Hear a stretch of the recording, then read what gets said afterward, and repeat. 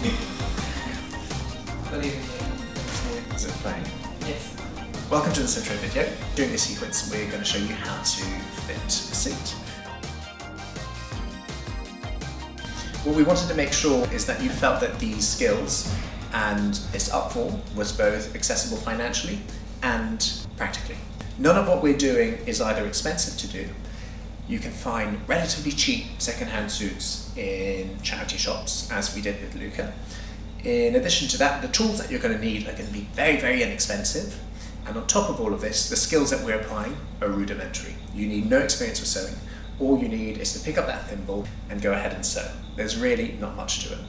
Wow, I can do it myself. So things to look out for while you're purchasing. It's essential that you buy something that's too big. You definitely don't want to go for anything that's snug. If it's too snug, it's likely not to be alterable. So big is good. This also means that if you're uncomfortable changing into the garment that you've bought, then you don't necessarily have to. You can simply apply it in front of yourself in the mirror and ensure that it is boxier than your figure. In which case, job's good, you can walk away and buy it. Joshy from the future here with a footnote. It is in theory, but not always without compromise, possible to alter any garment to reasonably fit a person. However, this should not be seen as an encouragement to buy any suit regardless of sizing. You should aim to buy something that sits somewhere between slightly baggy and fairly oversized, but never smaller or bigger than those fits. This way you'll achieve great results without excessive alteration. Things to look out for though, which need to fit, and that's the only thing that we really need to be careful about, are shirt collars. If you're buying a shirt, altering a collar, a bit of a nightmare. So what you can do is bob it on over your t-shirt, button it up at the top, make sure that it's nice and snug, and then you're good to go. How was that? It's horrible. It's okay. Why? How do you do this job? For this fitting, this is everything you're going to need. You'll simply need some pins and a square of chalk. That's a triangle of chalk. So for fitting, this is everything that you're going to need. You simply need some pins. One more time. For this fitting, this is everything you're going to need. You'll simply need some pins and a triangle of chalk, or a square. Any shape chalk you want. I think keep the confused thumbs up at the end. Crucially. I felt really good about the shop. It's a lot nicer than previous shops that I've had by myself. It felt nice to go with a group of people. Well, I've shopped alone before in Manchester. Immediately someone went in, started taping all around me. It was very uncomfortable. And I just walked right out. I've missed a wedding before actually because I didn't have a suit for it. I felt a little embarrassed not to go to a wedding without a suit. I feel like a suit is a very big rite of passage for a lot of masculine people because you can't really go to a formal event without a suit. I feel like, you know, maybe smart trousers and shirt will cut it just about, but I feel like I'd look a lot more comfortable and confident in a suit that fits me well.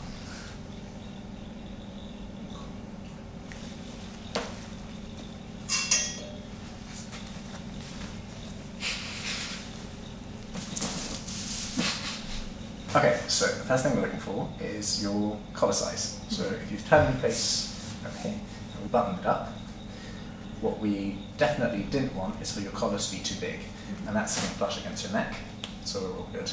However, we can alter the sleeve length. Yes. So what we're going to do is grab some pins, and we're going to put them in the middle of your sleeve. That's why I'm turning it this end. I'm going to do up your cuff. Oh, we've got to watch that side. Shall I take it off? Yeah. So what we're going to do is button your cuff. Okay. There. And we're going to ask you to pull your arm all the way out, and we're going to take away the excess that's left over. So I'm going to put a pin at the front of the arm, and then I'm going to put another one at the bottom of the arm. Just taking away all the excess material. I don't want it tight, I just want to remove whatever's left over. Cool. Let's look at the rest of the shirt. How do you feel about the shirt and the body? Would you like it slightly tight to you, or are you quite happy with it being a bit boxy? Sure. I think I like it being a bit boxy. Yeah. Yeah. Cool. Okay. If we wanted to make it tighter, what we would do is if we turn you around all the way, we've got these little darts here, and we could pop 2 pins in if we wanted to, and remove some of the excess in the back, just like this. So we pin either side of here, however much we wanted to take away from the waist. Don't overpin. We definitely don't want the shirt to be tight, but if you want that little silhouette, you can achieve it just by popping those 2 pins in there. And we then increase the dart amount, which we'll show you in the next video. But for now, we're going to take these away because you don't want them. In terms of the length of the shirt, let's turn you around. So we don't want the shirt to be butting all the way down into your trouser, so you definitely need to shorten it. And we're going to work out to where we need to shorten it. Now, if it's too short, it's going to come out of your trousers. If it's too long, it's going to bunch up, which we don't want. So we're going to find a middle ground here, a couple of inches above the crotch, and we're going to pop a pin in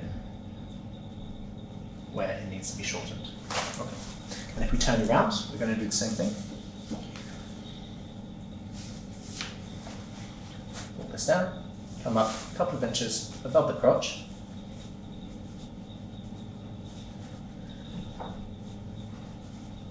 and then pop in a pin. Great.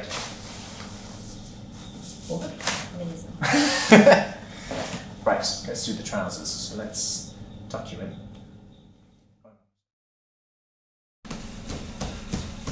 So we've got our trousers on, and what we're looking for first is the leg line, and we're looking at the waist. So we want these to sit as high as possible. Reason being is that the higher they are on your waist, the more elongated your leg line is going to look. Yes. Yeah? So that's what we want. That's good. So we want a straight leg line, and we want them high on the waist. So we're going to turn you around all the way, and we're going to take out of the back however much we need to reduce the waist by. So I'm pinning in the centre back over here by the amount that the waist feels right. Does that feel okay? Yeah. I'm then going to grab a chalk, and I'm going to mark either side of my fingers how much that needs to come in. Okay? And then we have that mark here, which is a reduction in our waist. Now, if we turn you around again, so we know where the trouser is going to sit on your waist. We now want to look at the legs. So, I'm now holding the waist in position, so we've got it exactly where it's going to lie on the waist. How do you feel about the leg line? You mean the fact that it goes underneath my foot? So, ignoring the length for now, Uh-huh. but just looking at how the trouser shape is along your leg, how do you feel about that? Well, perhaps a little bit tighter over here, but a little Yeah. flare at the bottom. Sure, okay, we can do that. Minimum, yeah. Okay. So if you hold the trouser up here, Yes. and then I'll start pinning down the leg.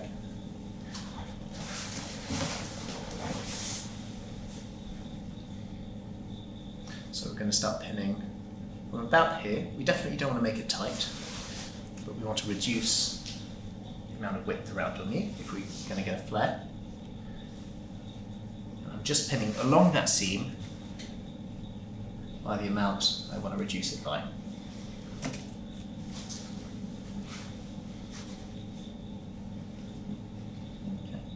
And do you think we can keep the original width at the bottom? That's quite a nice wide width. We could go narrow in the knee and then splay out at the bottom Sure. to give you that flare. Yeah. Yeah. Okay. So we're pinning just from here into the knee and then back out to nothing at the bottom of the leg. So we do this on the out seam, like so.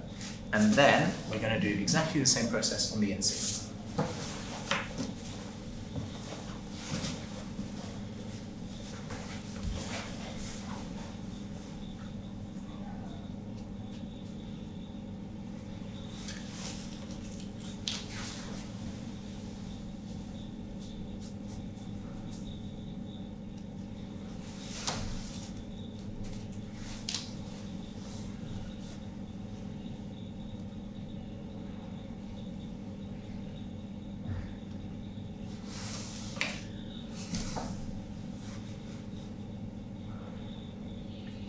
once we pinned the first time round, we're going to take a step back and have a look at it from afar.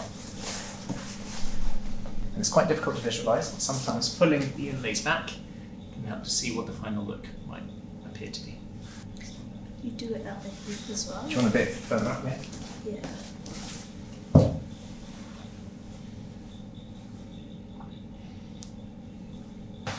Now, once we're satisfied with the silhouette of the leg, we're then going to take up the bottoms. So why don't we pop your shoes on? Yes. Goes with the suit. Okay, so we're now going to look at the bottom of the leg. We're going to put a pin at the toe and at the heel to the length that you want them to sit at. So, you've got some choices.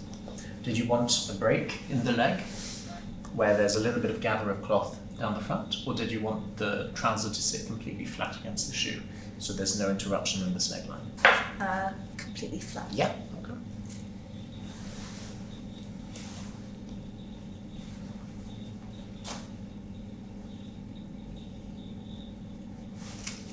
There. And then if we turn you around, so we're now going to pin the heel of the trouser, and we want the heel of the trouser to be slightly longer than the toe, sitting about 2.5 inches off the ground. That. Cool.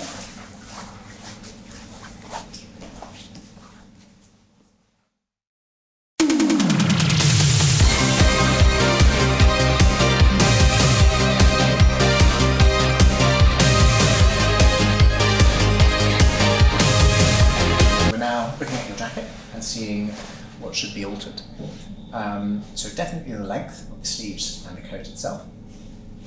And then we might see if there are other necessary tweaks in the waist. But first we deal with what's most obvious. So we're missing a button in the front of this. It's a second-hand jacket. So we're just going to fasten it to where it usually would come. So if you look straight ahead, we fasten it to the button. Now we're going to have a look at the length of the jacket, and we're going to pin it into place.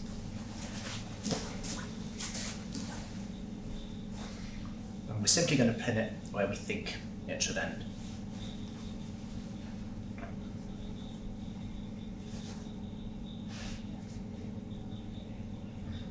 So straight across from the bottom, and you only need to do one side, because the other side will be identical.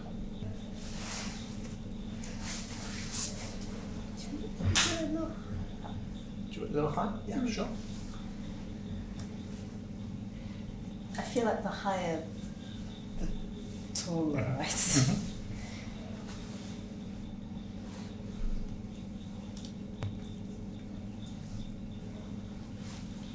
The higher we go, the closer the pocket is to the bottom, Yes. and that can start looking a bit funky. Mm-hmm. So we need to be just a little bit careful. Okay.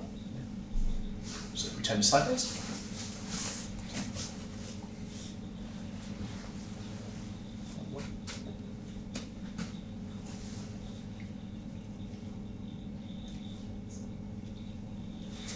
And then if we turn around the back.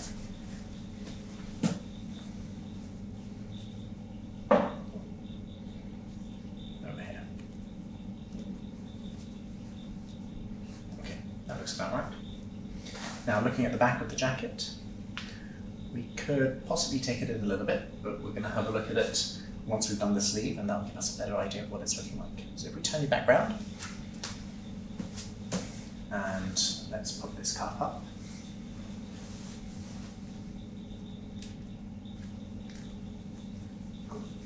And then let's have a look at the sleeve. So we want to shorten it by a fair amount. And we want to leave about 1/4 inch of visible cuff. Yeah. So to about there. Pin it.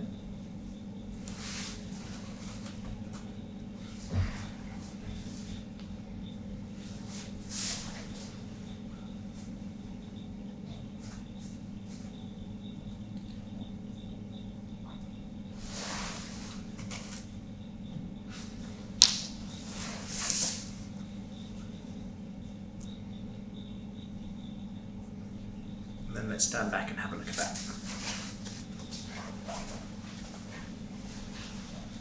So let's make some tiny adjustments. A bit more length on the sleeve. Just there. I think the coat length is looking about right. So what's happening in the jacket, I think, is it's looking a little bit full in the front. And what we can do is wrap it over just a little bit. So it's looking okay through the sides. We've got a fair amount of shape. We can have a look at that in a second. What we're going to do is just give it a little bit more wrap. And what that's going to do is going to reduce the amount of chest that's present in the coat. Okay.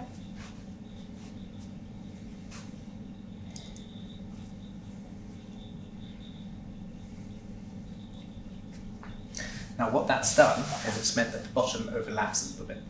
So when we shorten the jacket, we're going to take away a little bit more at the front so that we've got a visible opening through the bottoms.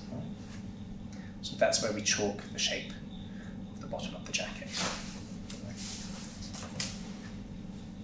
Now let's look at the shoulders. A lot.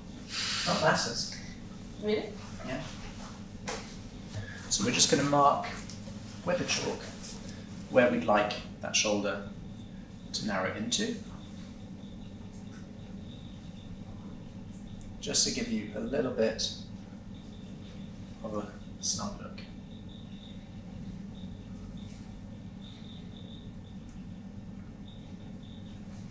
Like that.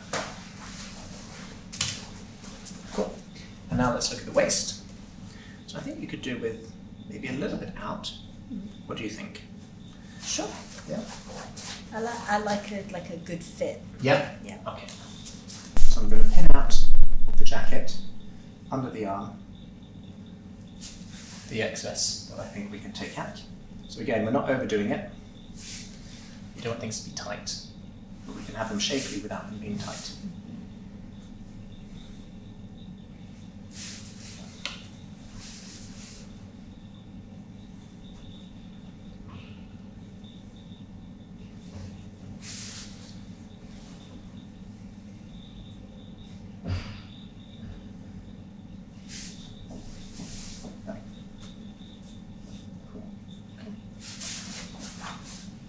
Now if we turn it around and have a look at the back, we've got a fair amount of shape coming in through there. I think that's looking good. I don't think we need to take in the back at all. Right, let's turn it back around. I think that is essentially it. Did you do the sleeves as well? Do you want to take a minute? Yeah. Sure, yeah. So let's turn you sideways.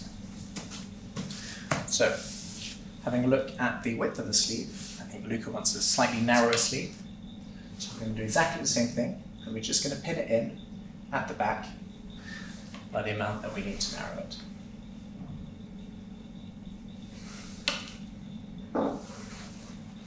Again, we don't want to go overboard. A little bit makes a big difference. And I think at the bottom, we can take it all the way to the end.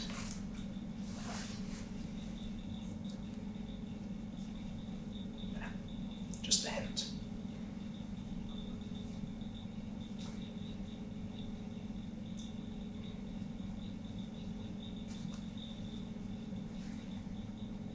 Cool. Okay.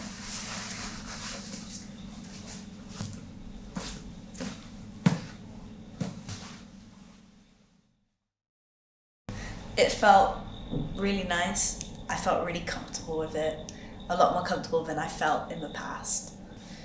Well, tailoring for a trans masc body, you have to keep in mind my body shape. It's about creating gender affirming shapes. Yeah, just keep in mind the other person's personal comfort. I don't know how to tailor. It seems a lot easier now that I know how it's done. I think I'd feel a little less scared to do it.